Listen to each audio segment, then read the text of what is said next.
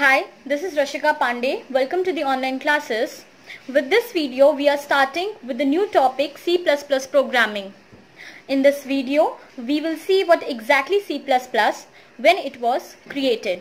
Now first, let us see what is C++. As we all know that computer is a machine to perform some computational task. But to perform some task and to get the job done, we need to give some instructions to the computer. These instructions are known as programs. What are these known as? They are known as programs. And the person who gives the instruction is known as a programmer. Okay, the language in which these instructions are given is known as a programming language.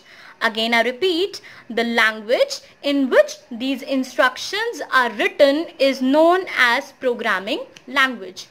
C++ is one of those programming languages. There are many languages available, like we have Java, we have C#, we have PHP and so on.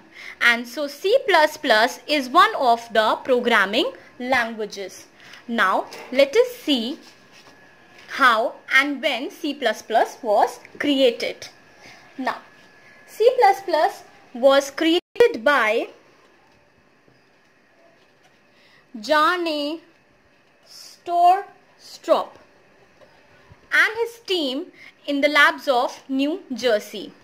Initially, they named this programming language as C with classes.